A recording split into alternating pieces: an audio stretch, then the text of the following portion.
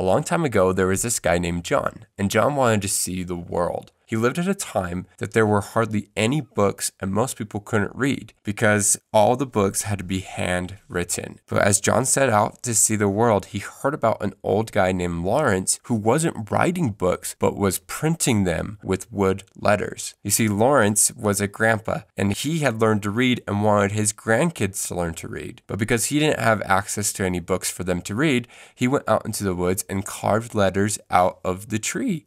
And one day while he was bringing home these letters, he had wrapped them in a piece of paper.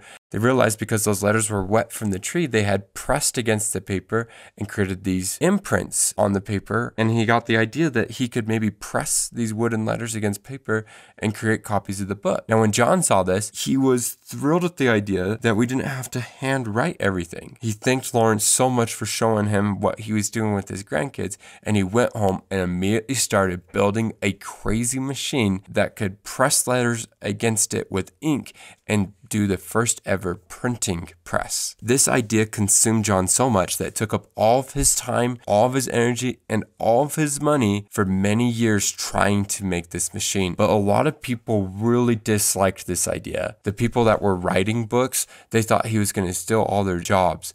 Other people thought he was some kind of wizard or that he was doing something bad. John himself had nightmares at night of angels telling him that he needed to stop the work.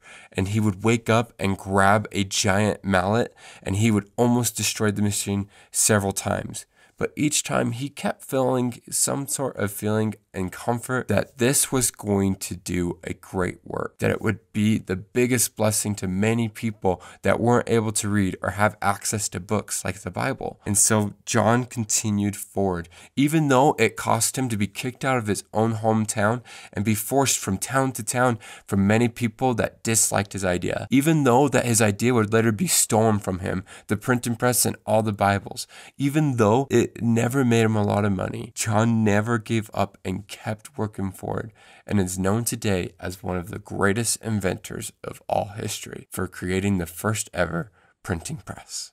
You, like John, have a great work to do. And often we'll feel a lot of things going against us as we try to go and do and be great things.